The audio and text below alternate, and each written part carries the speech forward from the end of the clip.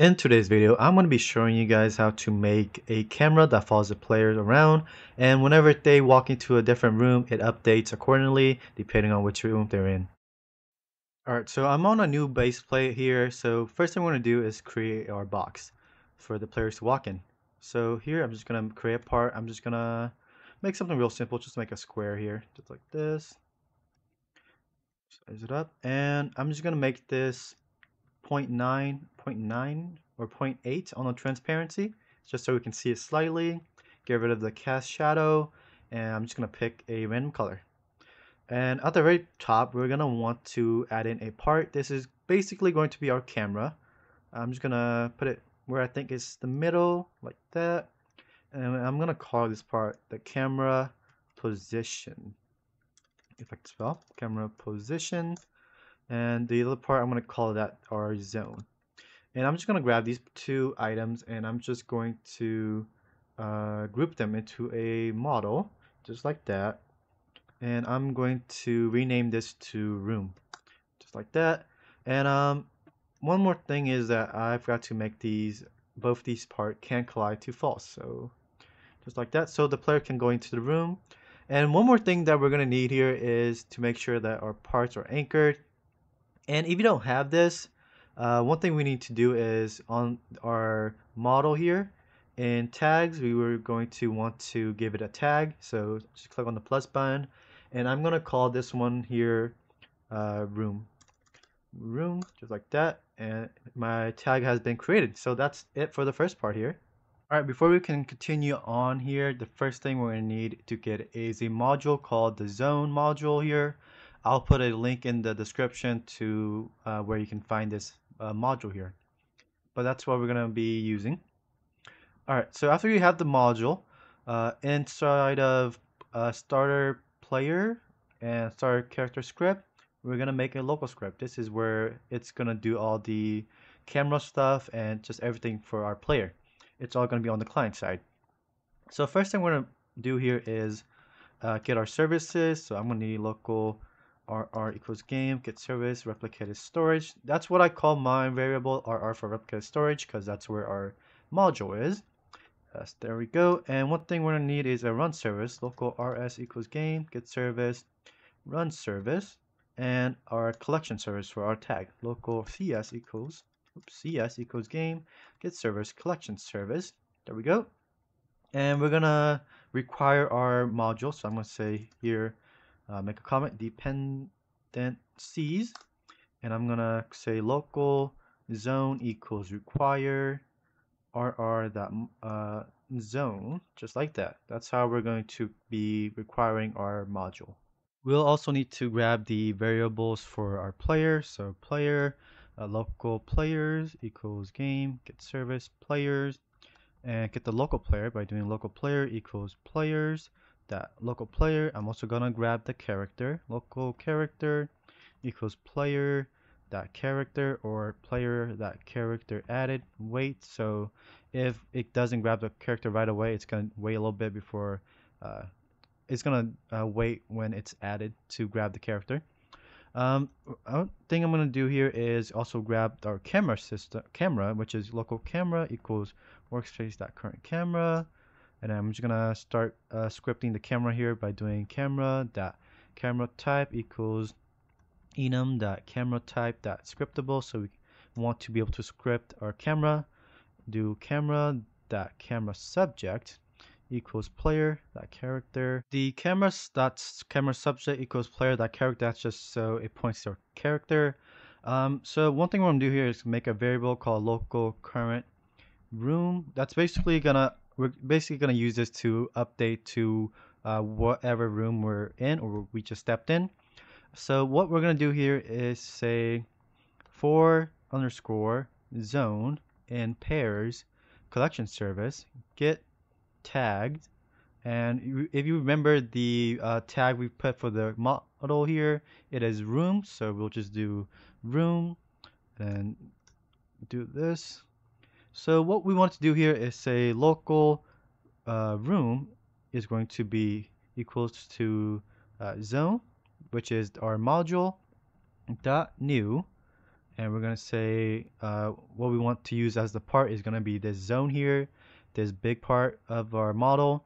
So we're gonna say zone, just to make sure you don't confuse the module zone with the zone in the model is what we're calling zone.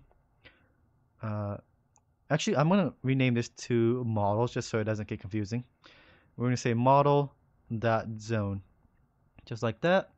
And I'm gonna say room dot player entered connect function, and it's gonna get the player. We're just gonna do a print that says player entered zone. And I'm just gonna do player that name, just like that. Oops, let me to try to save that. Okay, so if I were to go ahead and play this, um, and we look at the, actually, where is it? Actually, let's drag this right above the spawn point, so we spawn at the zone. As you can see, our camera might be a little bit funky because we haven't updated yet, but as you can see on the log, we are getting a print that says player entered zone, and it gives us our username. All right, stop that. And so what we want to do is we want to update this to say that our current room is equals to this part here. So we're just going to do, what we're just going to do here is say current room equals to the model.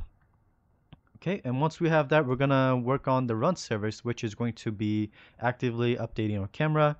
So what we're going to do here is run service that render stepped connect function.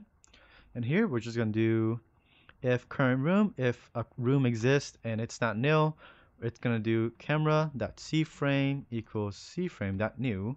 We're going to grab the camera, which is going to be the current room dot camera position dot position. What that's going to do is grab the model, and it's going to look for the part called camera position, and we're just going to grab that position. And one more thing we're going to add in is the look vector, which is going to be the player. So this is a look at part here. We're just gonna add the player, which is gonna be character that primary part that position. So it always points to the player primary part. Oops. And if I were to go ahead and play this, it should work. Oops. Position, I misspelled.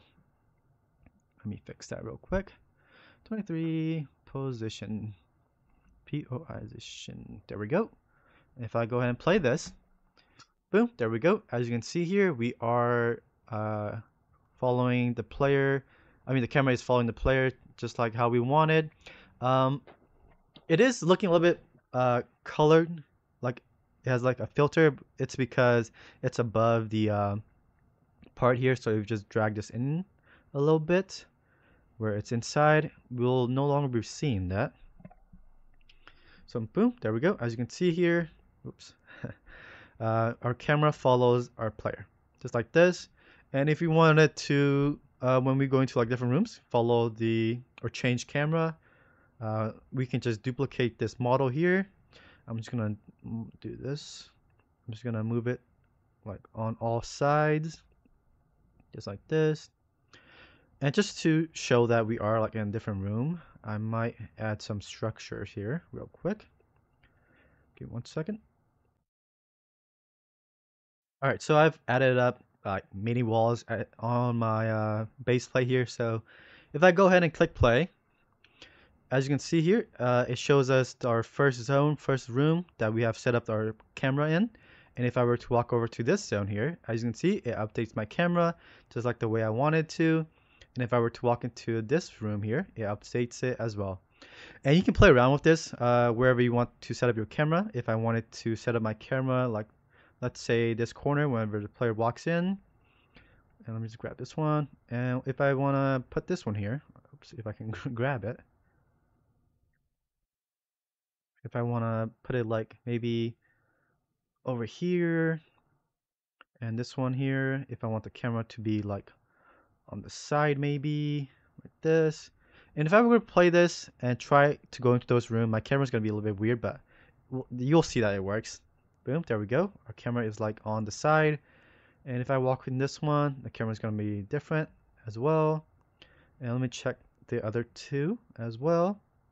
Okay, this one's just pretty much just the corner. And I think that is all. Yeah, that is about all. So as you can see here, our code works and our camera updates each time we go into like a different room. And that is it for the tutorial here. Yeah, as you can see, our camera follows our player. Let me know what you guys think in the comments below and if you have any suggestions for another tutorial. But other than that, thank you guys for watching the video and have a good day.